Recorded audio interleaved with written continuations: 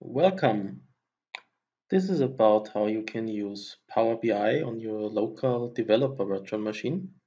I'm using here the version 8 with platform update 15, and I have installed Power BI Desktop already on this machine.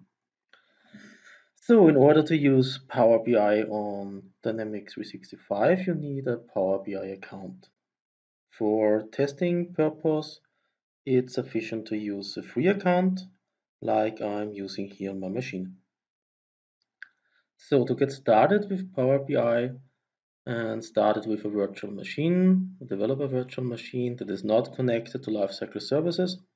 So the first thing you should do is go to Lifecycle Services, go to the Shared Asset Library, go to Power BI Report Model, and download this Power BI reports here. This can easily be done if you click on one of these reports. It opens as a Power BI file and you say you want to save it locally. In my case, I have already downloaded this Power BI files here on my virtual hard drive. So, in order to use Power BI with Dynamics 365, we need to create a Power BI app and register it. So what we want to do is to go to devpowerbi.com/apps and register a new app.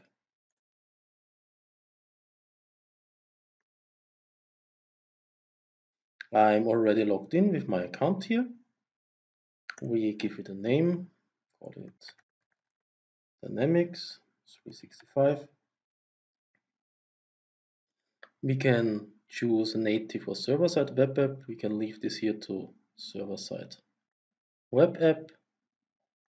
The redirect URL is the URL of our Dynamics installation on this machine with OAuth behind.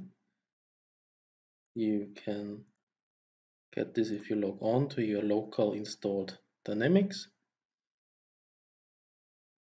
Then you copy this part here from the URL and paste it to the redirect URL /auth. The homepage URL is the URL of the machine. You can set here you want to read and write everything, dashboards and so on.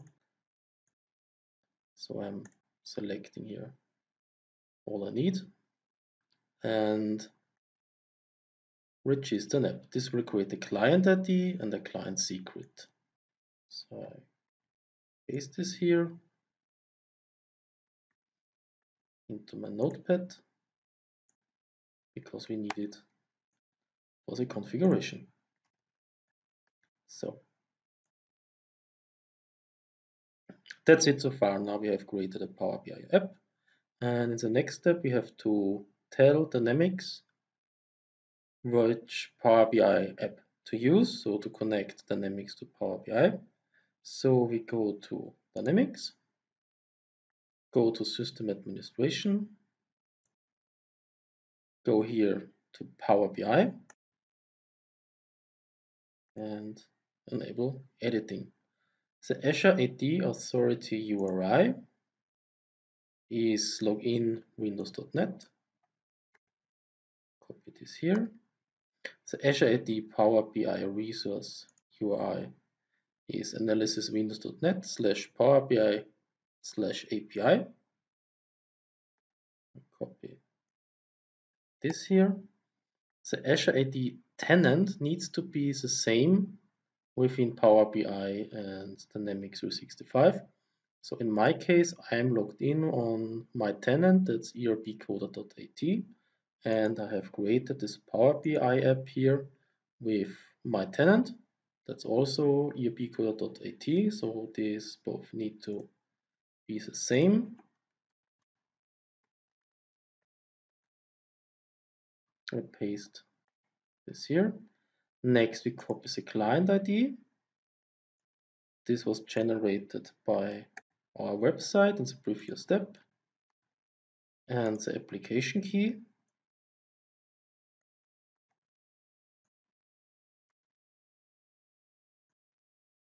The redirect URL and the PowerBI app address is api.powerbi.com/beta/my.org, and we can enable tile filtering by using entities, and the column should be the ID. And now we can set the enabled flag here to yes and save this configuration. Okay. Now Dynamics on this virtual machine knows which Power BI tenant to look at for reports.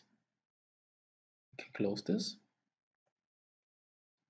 And the next step would be to go to Power BI,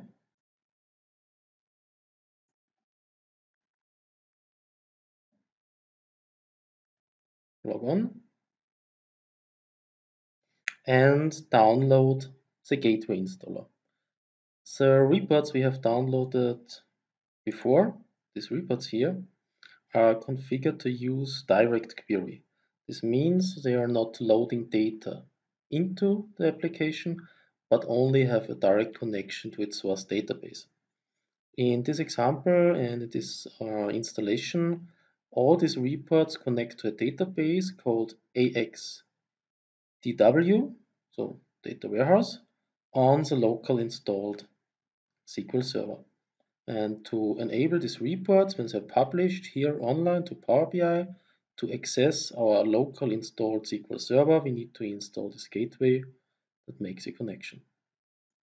This is quite easy. You go to download and select the data gateway. So you want to download the gateway and run the installer.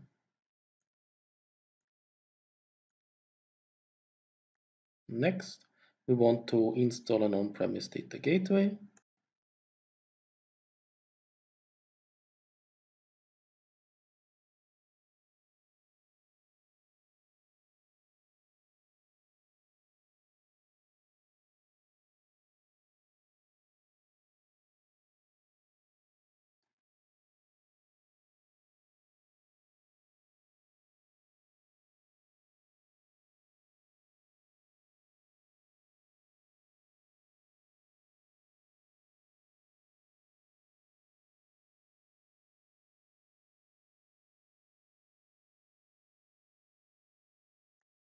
Say next, accept of course,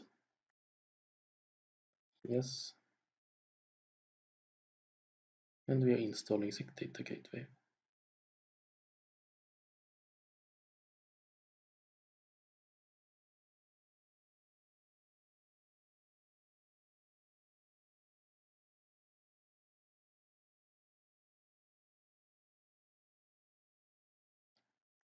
When it prompts for the email address, this means the user for Power BI. In my case, this is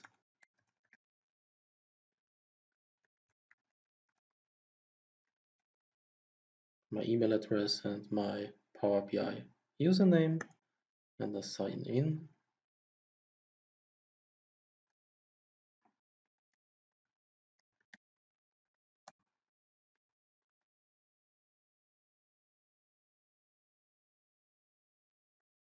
Give it a name, I call it Dynamics. You can use any password you like here and click configure.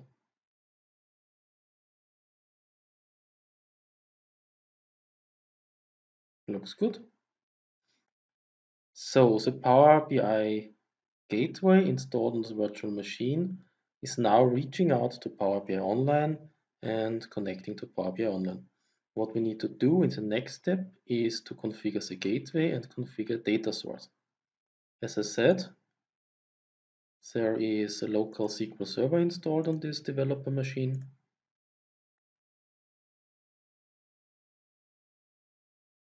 Let's have a look. And we want to access this machine using a special user. This is a predefined user that's already on the machine. That's an AOS user. And the password for the AOS user is AOS website at 123. Now when you connect using SQL authentication, not Windows authentication, we can go here to the database, and here is this AXDW database that we want to access. So let's go to Power BI, go to settings and manage gateways. And here is our Dynamics data gateway that we installed before. It says, okay, it is online. This means local installed data gateway was able to reach out to Power BI Online. The next step is to add a data source, and I call this AXDW, and the type is SQL Server. The server name is the name of the virtual machine. So in case you have renamed this machine, please provide the name. I'm using here the original name.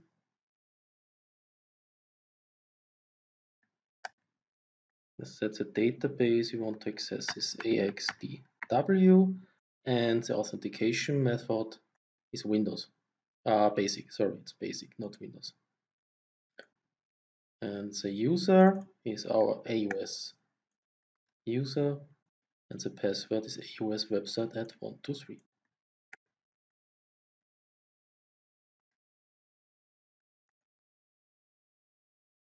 And it tells us the connection is successful. Okay, so far so good. Now we have configured the data gateway from Power BI, and we have configured Dynamics 365 to access this instance of Power BI Online here. Next step would be to make the report working. We can close this here, we can close this, and we can close this, and we can close the SQL Server Manager and go to our reports here. I'm starting with Dynamics 365 Operations, the financial performance report. And when we open such a report, it is very likely to give us an error because, as said, these reports are configured to use direct query, and the data source that is used for this report does not exist. So what we need to do is to go Edit Query, go to the data source settings,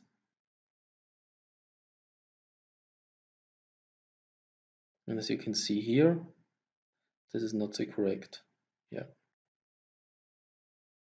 address here, and we change the source, and the source name is the name of our virtual machine where SQL Server is installed.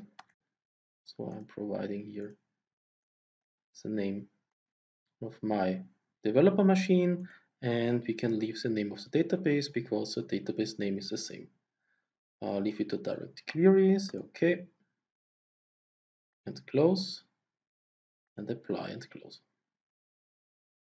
Now Power BI is connecting to our database, the AXW DW database, and is fetching the data and will render it in this report. This may take a few seconds.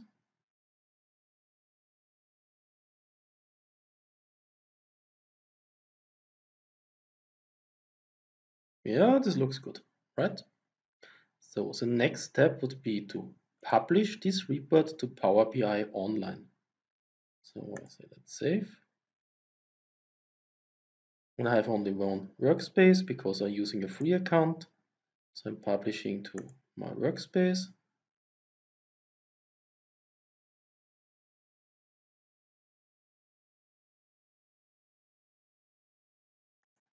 Looks good, and I can close the Power BI desktop application.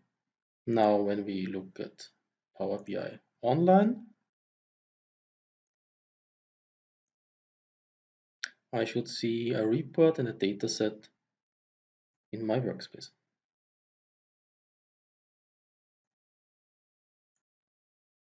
Here's the report, and here's a dataset. If you get an error when publishing the report telling you that the dataset is not working, you have to go to dataset here, go to settings, and configure this gateway connection.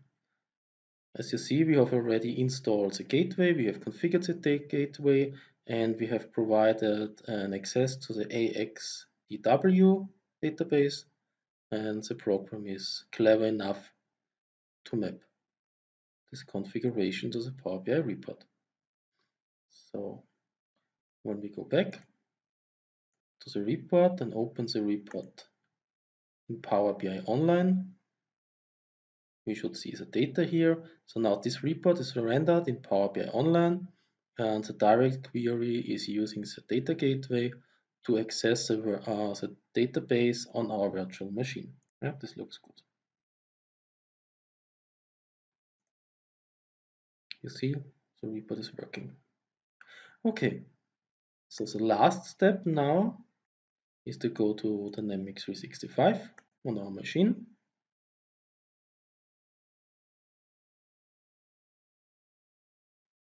Go to a workspace. I'm using the sales order processing workspace here. Go to Open. Go to Open Report Catalog. Okay, it needs, yeah, we accept. It's the first time you have to configure the connection here and provide access. So this was working. We go again to our workspace, go to Options, go to Report Catalog.